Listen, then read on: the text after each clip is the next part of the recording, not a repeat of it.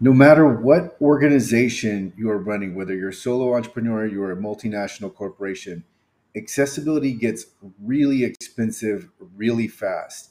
And so you want to get out of this mindset or approach where you are continually sourcing accessibility to an external third party provider. You need to bring accessibility in house. So what you want to do is you want to build your employees and or your contractors skill sets to the point where they can perform much of the accessibility that you need to ensure that your digital assets are accessible. So sharing the split screen with me is a Word document, and one of the headings is assets. So what would assets be? Websites, mobile apps, software, documents, and documents could be PDFs, spreadsheets, presentations, etc. You need to ensure that all of these various digital assets are accessible. So it's not cost feasible to source accessibility on each of those, especially when you consider that these are not static assets. So your website, right, it changes, or your software could update. There could be a new version of your software. So for every update, you don't want to have to go and audit that. Not that that isn't a great practice, but you don't want to have to source out accessibility to someone every time you're making a change, every time you create a new document. That gets really expensive. The other day, I quoted someone on a PDF remediation. It was over $4,000 to remediate their PDF. Why? Because their PDF was very long and it had numerous accessibility issues throughout the document, and they were more complex issues that required a lot of intensive work. And there could be so much cost savings if the PDF was just made accessible originally. So you want to make sure that you're not continually producing assets that have accessibility issues or are outright inaccessible. And so services that you may procure are user testing, consulting, audits, and remediation.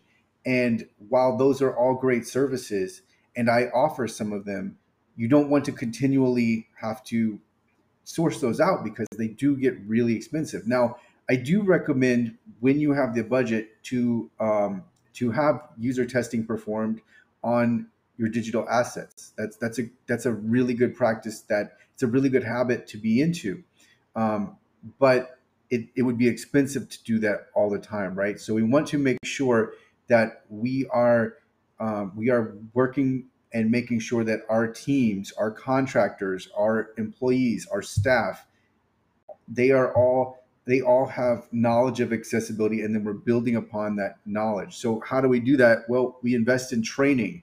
And so another heading I have here is training, and then underneath that I have principles and specifics.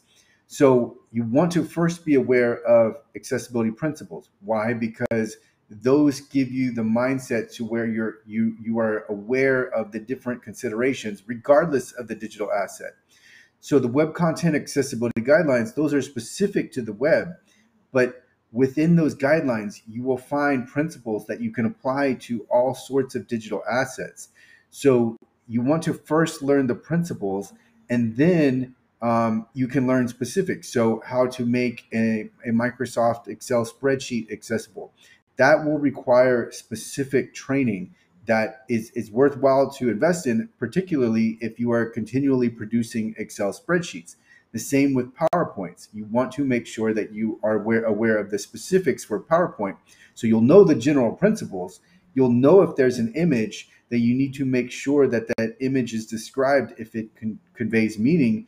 But within these different digital assets, there are particular ways to make it so that the image is accessible or whatever the case is. So you need to be first aware of the principles and then aware of the specifics for whatever digital asset you are customizing or remediating or creating. If you do that, then you are going to one, provide more accessible experiences, two, introduce less accessibility issues, and then three, eventually get to the point where accessibility isn't this foreign concept. Accessibility is rather something that is part of your process, and where you don't need to source out to third party providers, because it's not separate. It's not something that one your let's say your web developer is creating code, and then you need to have someone else inspect that code for accessibility issues. Rather, the developer is already incorporating accessibility into the code. So this is training can save you so much money, but it also is going to produce more accessible experiences, and it's going to what you want to get to the point to is where accessibility is seamless, and so that any audits that are performed, any user testing that is performed, it's not that you have to have them; it's that you are doing them as a part of your accessibility policy, and just making sure that there are no accessibility issues that have been overlooked, because it is good to have someone check your work. Um, just as if you are a really good writer, it's still good to have someone editing your writing, but it's not that it would necessarily need to be edited. And the same would apply to accessibility. It's not that you would necessarily have to have someone audit a website, for example, but it's just that you would like to make sure that there are no accessibility issues that are missing, or you might have user testing where you're making sure that this is a seamless experience. But especially depending on your budget, that may not be in your budget.